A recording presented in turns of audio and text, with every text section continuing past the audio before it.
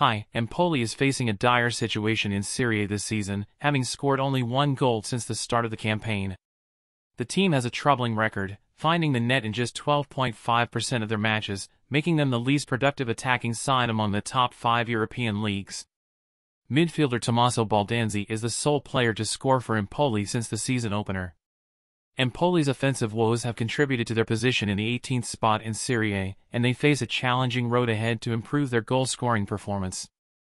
Thanks for watching, subscribe to my channel, bye.